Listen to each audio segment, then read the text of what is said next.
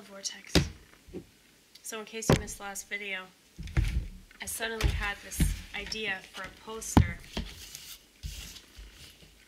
And I'm going to write it down before I forget. No matter what, you always have enough. Should I do it this way or should I do it that way?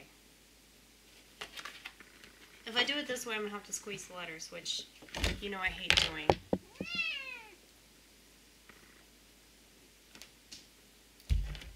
She said, hi, Vortex. Are you going to say hi back? She walked away. So, you'll get your opportunity soon. No matter what, I think I should do it this way. No matter what, you always have enough.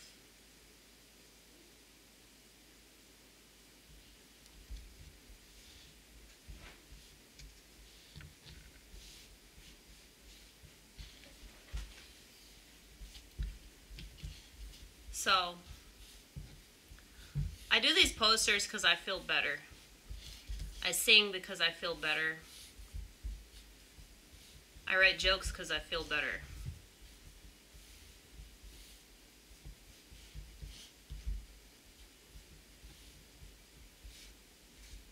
I don't care if people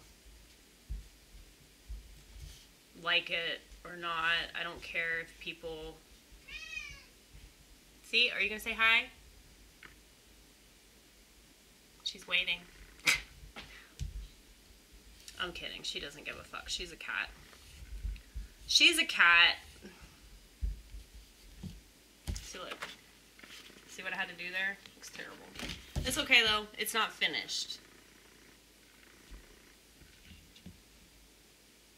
No matter what, you always have an... Okay.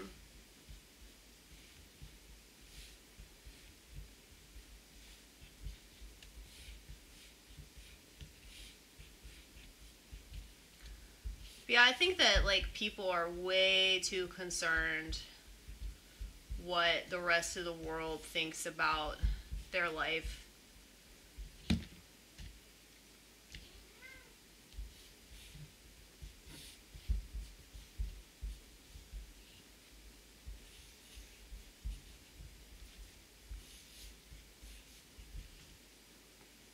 And that's silly because, like, they don't have to pay your bills.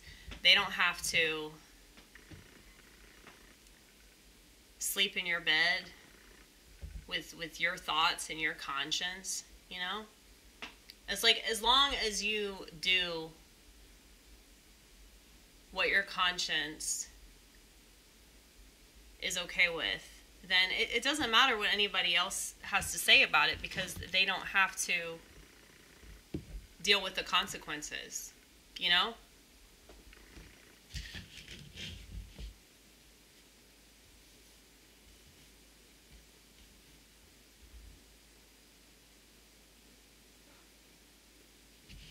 I think I fucked it up already.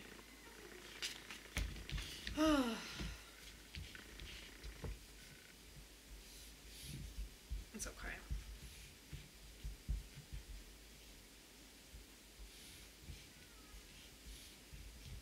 What is it, baby?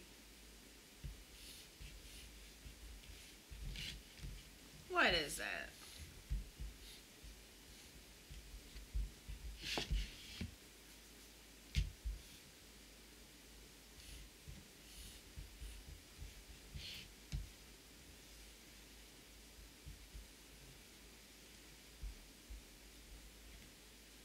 You know, people are always judgmental, though. People are always, like, haughty and, you know, authoritative. And they love to put their 2, 3, 4, 5, 6, 7 cents in, you know, when nobody asked for that. But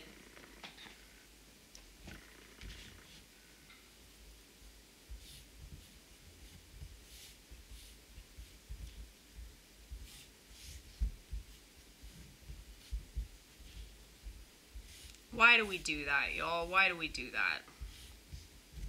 Why do we state our opinion when nobody actually gives a fuck about it? I mean, stating your opinion is not going to change anything. It's like you could be on social media all day. It's like I realize that about these videos too. I mean, I know that people are saying, well, I value your insights and I think you're really wise and more people need to watch this. And well, here's the thing, honey. Appreciate that, by the way. Love ya. Love ya. If you appreciate me, I really appreciate you. But I don't expect most people to get it. And the reason for that is because most people are fucking stupid. Okay? And they're just like so egotistical. They just want to be right about everything. And, you know, my existence screams questions. You know? Like my existence screams, you know, distrust in what I'm told. And I don't think that most people are ready for that. You know? It's like, if they ain't ready for Nick Fuentes, they definitely ain't ready for me. I'll tell you that. So, what's funny is that all the mainstream conservatives are like echoing statements that he's made.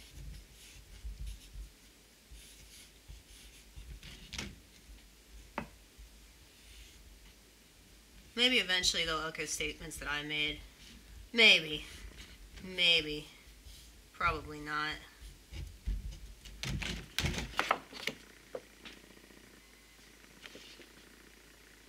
I think that worked.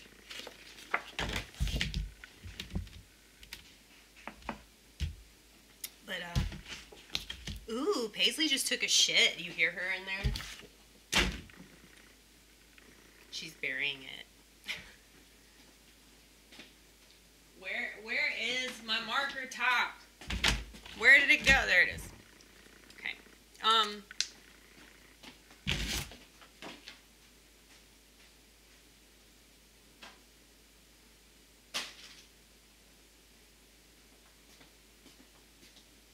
But yeah, man, people aren't ready to have their reality rocked the way that I would rock their reality.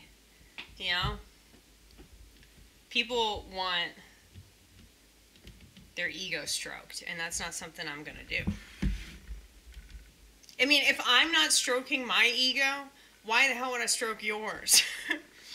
You know? I mean, I was right about smartphones from the fucking jump, but I'm not gloating about having a flip phone. I mean, I talk about it a lot. I know that I mention it a lot. The reason I mention it is because I stress that less complications are better. Like, you will have a much more fulfilling life. You will be far less stressed.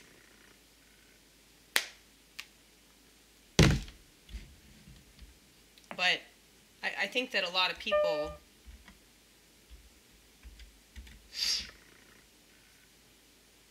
you know, they want to be told, like, how to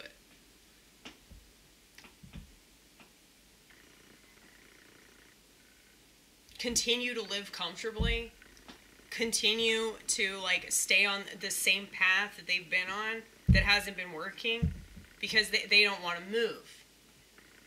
They don't want to have to do anything different.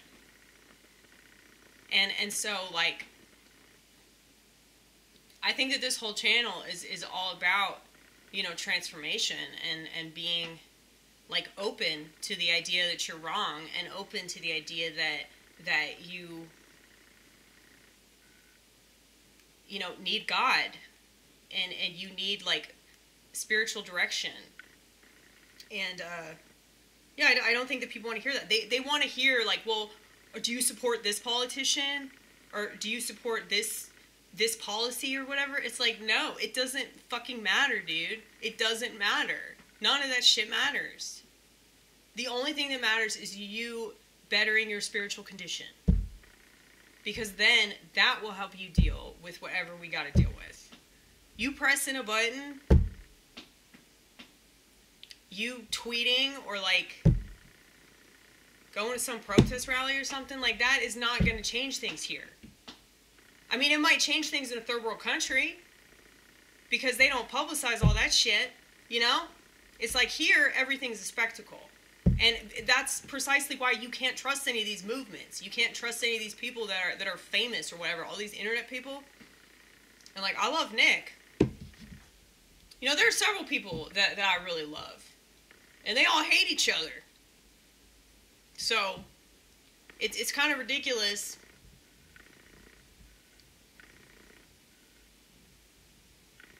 That, like, people take themselves so seriously. They take their opinions so seriously. And it's like, your opinion ain't gonna save you. Your love for this country ain't gonna save you. Your appreciation for whatever opportunity you've been promised you have here ain't gonna save you. And your religion ain't gonna save you either. Like, I fucking love the church. I love the church. But, you know, what it all boils down to is, like, your personal faith in God. I mean, I know there's strength in numbers. There's power in numbers, right? Is that what they say? There's power in numbers. And, you know, iron sharpens iron, right? But, I don't know, man. I just feel like people have way too much faith in institutions. And, like, that whole, you know, election floozy of 2020 proved that, you know, we cannot trust the whole system. Especially now with fucking, you know, digital, they're doing things digitally. Like, there's no way that we could trust it. I mean, we just did a vote today at my church with, you know, little pieces of paper that we can count. But we have a really small church, so I don't think there was a way that could get screwed up. But, you know, if Mark Twain was saying that, like, we can't trust the voting system, then we definitely can't trust it now. You know what I'm saying? Like, I would trust the writers of the time that actually saw, like, what was happening in the country way more than I trust, like, politicians and, you know, people that watch TV. You know, like, they're watching TV and the TV is telling them, like, what to think about everything rather than, like, observing people's behavior. You know, so it's like when COVID first arrived, it's like I knew very few people that had it. But they, like, the news media made it seem like this was like a constant thing. Because they were trying to scare people into taking the test. Right? Well, y'all know how we feel about those tests.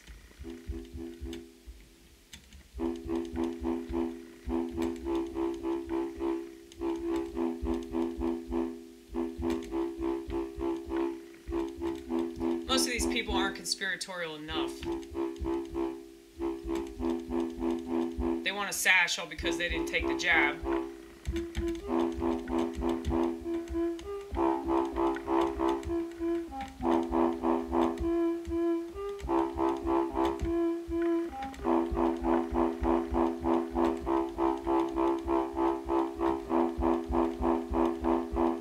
It's like they need critical race theory to prove the public school is bad.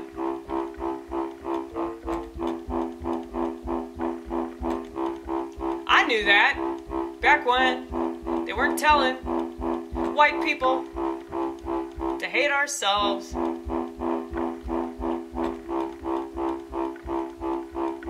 I knew that. Sitting in history class, asking myself, is this really it? Probably not. Because if I said that out loud, well, I know I'd be reprimanded. And I was already reprimanded everywhere else.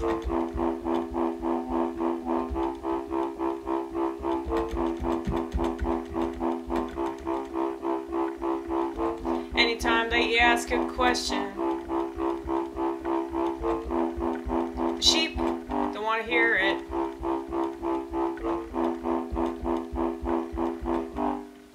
because they don't know what that is.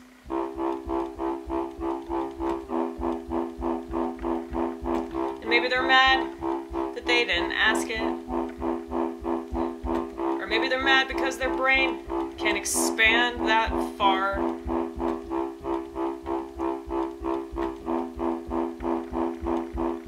Maybe they're mad because they look at the system and just trust it. And they're internalizing their shame. I'm giving them the benefit of the doubt that they actually give a fuck. But I'm probably wrong. I try to give everybody the benefit of the doubt. No matter how cynical I seem to be. I still want to believe that people are good. I still want to believe that people have the ability to be good. But they've allowed all these things to make it harder and harder and harder to be good. And that's why I don't do social media like y'all do. Because I want to be good.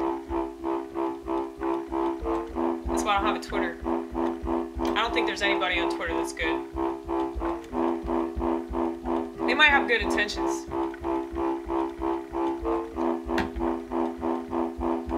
But where do those go? Karl Marx had great intentions, right? Martin Luther had even better intentions.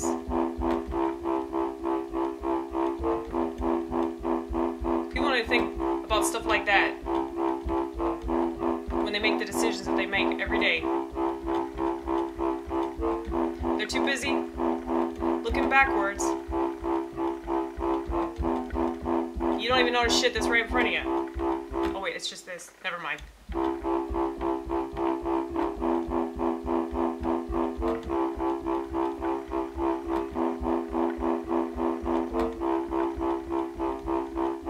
I'm so glad I don't have a smartphone. And people notice too. The good ones do.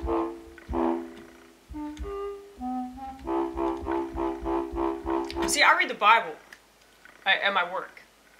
And, like, I've had people come up to me. Like, because I'll be, like, flipping burgers on the grill.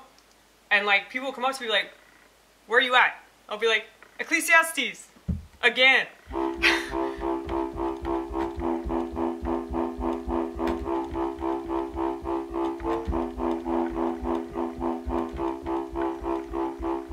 I'm reading Isaiah. One more time. It's so good. It's so fucking good. I know I swear a lot, okay? That's a problem. Maybe eventually I won't swear anymore. I mean, I've noticed that I swear less, like a little bit less. I mean, there's certain things I don't say anymore. Like, I don't take the Lord's name in vain anymore. I mean, if you want proof of that, you can just watch, like, my old channels. Like, my original channel, Aimless. I mean, GD, that used to be, like, my favorite curse word.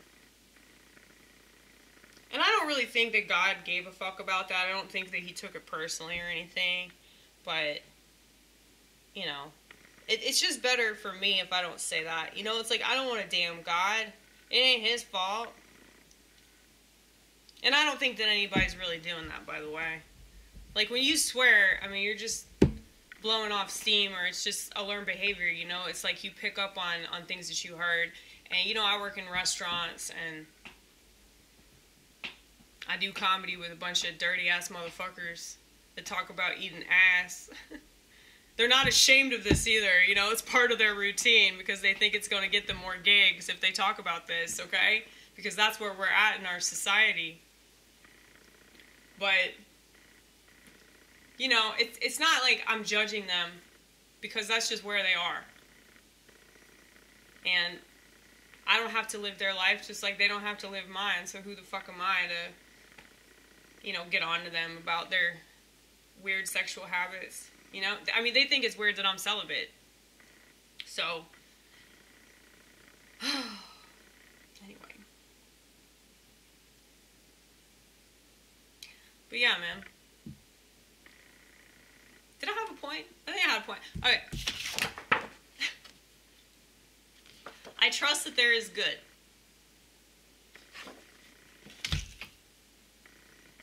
And I know that that's really hard to do in this day and age because of how all of the bad things of the world are being magnified.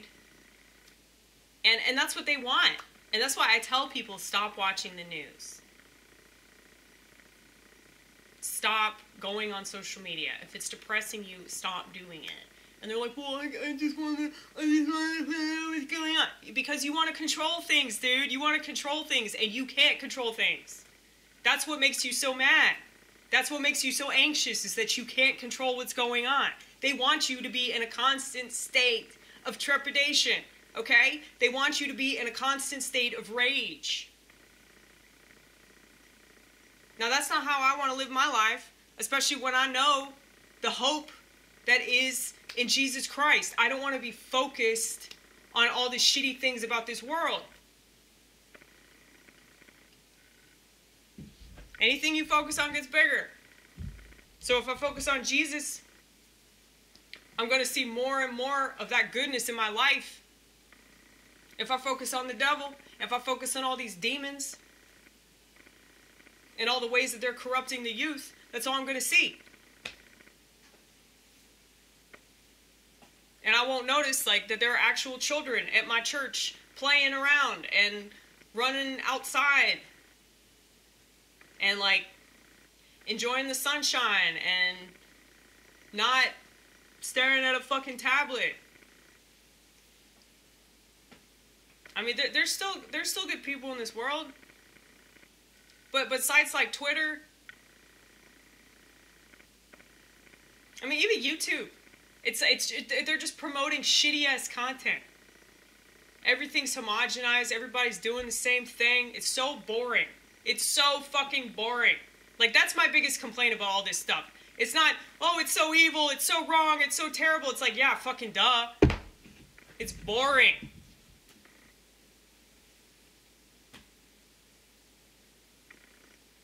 But, you know, that's always been the case, though. It's like people see something that's popular, and they're like, okay, that guy made it, so I'm going to do it the way that guy did it, you know? It's like people that aren't original at all. I mean, I'm not saying that, like, being original is the most important thing, and I think it's really hard to be original anyway, but, you know, just doing what you think is going to get you popular or famous or make you money is not...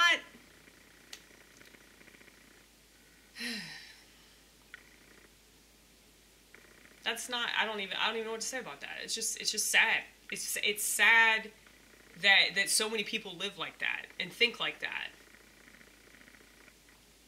And you see that happen to bands, you know, like, I mean, I'm a huge fan of music, and, you know, bands that have, like, a really cool sound, a really, like, seemingly original sound, it's like, whenever they start to get more famous, they start to become more and more homogenized.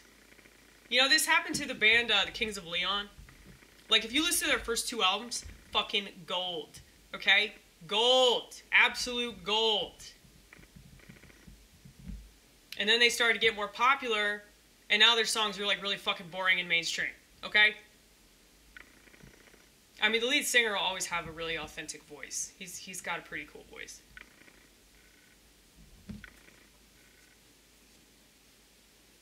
But, you know, he takes up after, what's his face? Peter Green from Fleetwood Mac. The original Fleetwood Mac, mind you, okay? Yeah, if you listen to old school Fleetwood Mac and you listen to the Kings of Leon, they sound exactly the same. But, yeah, man. Like, I think originally, like just like Fleetwood Mac, like, Kings of Leon was like a blues band, and now they're just like this mainstream crap. So, and I understand that, like, you know, musicians change a little bit, like, their style changes, you know. People freaked out when Bob Dylan introduced the electric guitar, You know, but he kind of did that because he didn't want to be typecast. He didn't want to be told, no, you can only do this. Like, you're a folk singer can't play an electric guitar, you know? So I can understand that. And I mean, I'm a fucking little tadpole, you know? I'm a little tadpole when it comes to this comedy shit. And yet people still try to pressure me to, like, always play my keyboard.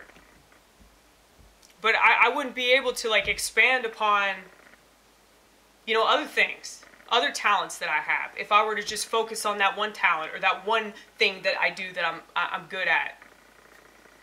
And that's the issue with not just comedy, but like with everything, you know, where it's like people find like one thing and they're like, oh, this works, I'm just gonna stick with this. And it's like I see other comics do this all the time where they just like they attempt to do new material and it's not working. And the audience isn't cool with it, or they don't find it funny, and so they just go right back to the same shitty material they did before. I guess it's not shitty because it worked, but it's like, it's boring, at least it is to me, because I've heard it so many times. It's like, I know the punchline before they even say it. So, that's a cool thing about me. I don't do that shit, mainly because I can't. Like, I couldn't even do that if I wanted to. So, it's always fresh. Okay, I think I need to call a plumber. Let me just show you what we're dealing with here. Yep, we need to call a plumber.